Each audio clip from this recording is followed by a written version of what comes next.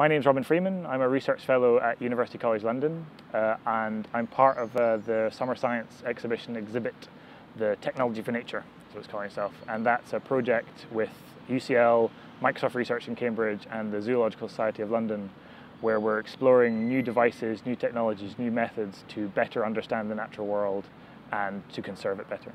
And I think that a lot of the things that we're going to be showing are about devices and technologies, but it's important to stress that it's not just about gadgets. It's about asking fundamental questions about how the natural world changes using these new technologies and the things they can do.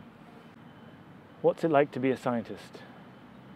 I think that being a scientist is great. Obviously I do it, so I think it's great. It has its upsides and its downsides. There's boring things you have to do, but it's one of the few careers where you're able to continue to ask questions about how things work. And that's something that's always driven me. It's what probably inspired me to be a scientist, is that throughout my career I've always wanted to know how things work, how they're put together, how they change.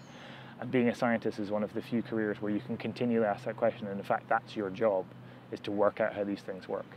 And I think that's probably one of the best things about being a scientist, is the ability to do that as your day-to-day job. I started working for UCL a couple of years ago as a research fellow. Before that, originally I was a computer scientist. That's what I did my degree in after I was at school.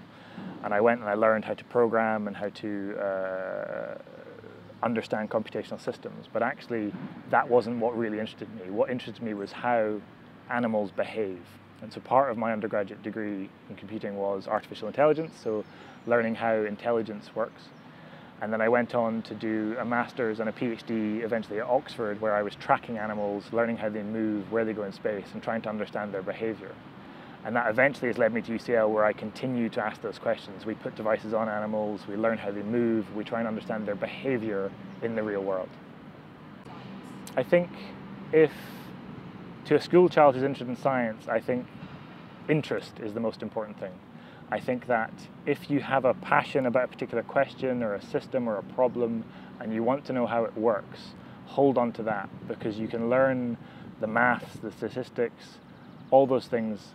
Even if they seem hard, you can learn how to do them to answer the questions. And there's a whole range of scientists who have different strengths and weaknesses, whether they know about computational systems or statistics or mathematical problems. There's always a role for a scientist who has that passion about how a problem needs to be examined.